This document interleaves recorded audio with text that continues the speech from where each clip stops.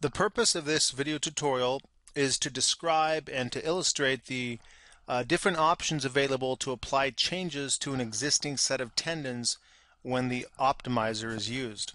So in this example, we have an existing slab with tendons that were used or that were modeled using the Floor Wizard. These tendons could have been modeled by manual input, by using the partial optimization or mapping functions that are in the program currently.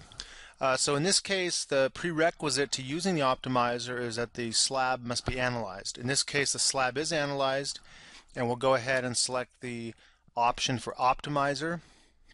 Once that's selected, you'll notice that the yellow handles indicate that the tendons can be optimized. So we are going to optimize this span here. We can optimize span by span using this tool, and we'll go ahead, we're going to zoom in and just select the tendons that we want to optimize. So we'll select 15 strands. These are the strands that are essentially a part of this span and the tributary for that span. So each of the tendons has a CGS of 1 inch. The force is set to 27 inches.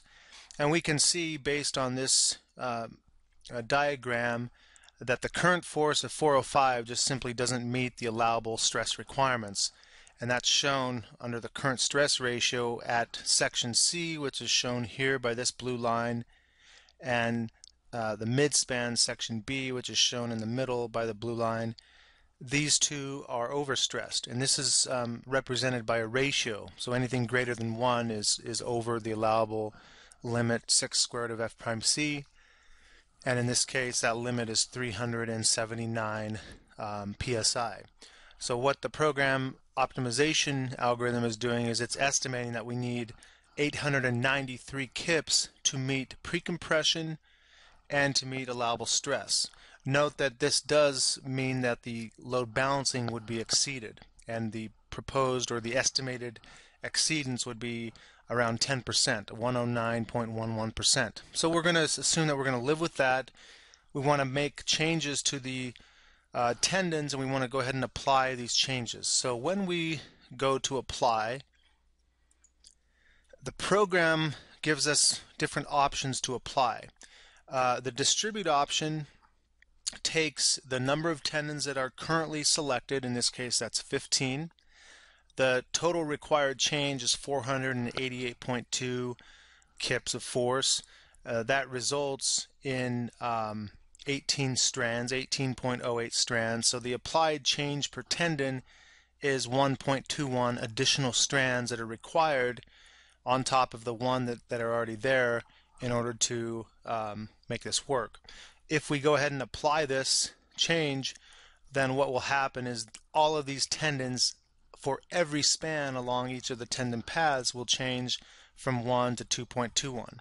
So that's option 1. This is this just distributes the total delta evenly across all selected tendons. The second option is single tendon. So we can take any of the selected 15 tendons using this option to select the tendon to modify. And let's assume we want to modify tendon 8. In this sequence, tendon 8 is here at the support. And we're going to assume that that tendon has an effective force of 27 kips.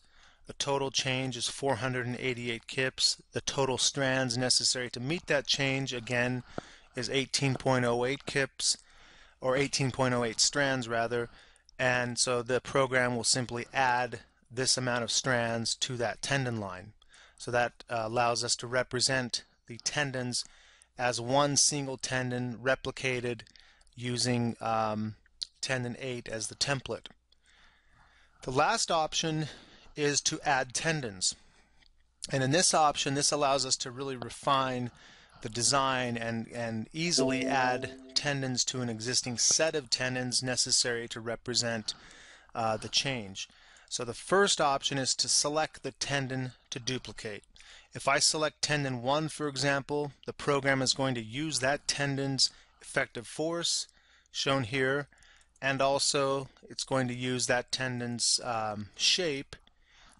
So if this is a reverse parabola, we'll use reverse, so we'll use the shape of the span that is selected.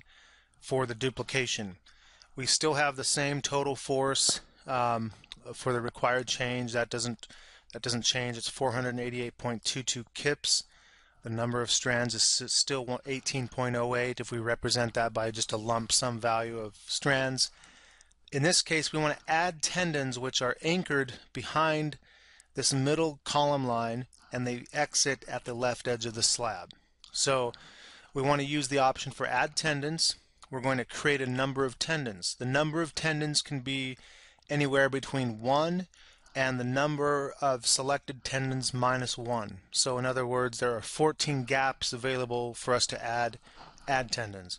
If we select the option for add tendons, 14, the program then updates the required number, the required change of force per tendon. It takes this value, 488, divided by this number, 14, to give 34.8 kips per additional strand, and in this case the strand is 1.29 strands. That's what is required if we select 14 add tendons. There's another option that says max strands per tendon. So if I select max strands per tendon, the program allows us to set a number of tendons, or bundled strands, let's call it. And if I select, for example, 4, we're going to have a change per bundle of 97.6, 3.62 strands. It will always be less than this number, CGS of 1, and the number of tendons that will then be 5, representing this max number of strands that we want to include. So this will allow us then to add bundles of tendons. Those will be duplicated starting at tendon 1. So between tendons 1 and 2, we'll have 1, 2, 3, 4, 5 additional add tendons if we choose max strands. If I wanted to center the add tendons, I would have to start the duplication up in sequence, maybe at tendon 5. This is tendon 1, 2, 3, 4, 5. So we'd have 1, 2, 3, 4, 5 add tendons. So we'll go ahead, and in this case we're going to use add tendons between each gap. The tendon that we want to duplicate is still tendon 1. We're going to, let's go back and change this to 1, and then we'll go back and update that to number of tendons, which is 14. We have the ability also to add full tendons, and that just simply means that the tendons are going to be cantilever, 2 spans, and cantilever, so they're going to replicate the same number of spans that each existing tendon is modeled for. Or we can do add tendons. We can create a partial tendon from section cut A, which is here. That means the tendon will be anchored back here behind this column, and it would exit at the right end. Or we can do opposite, where we anchor the tendon behind the middle column line and exit at the left end. And that's the option we'll choose here. We want to rerun the analysis after we select the application of the change, and we'll go ahead and select apply.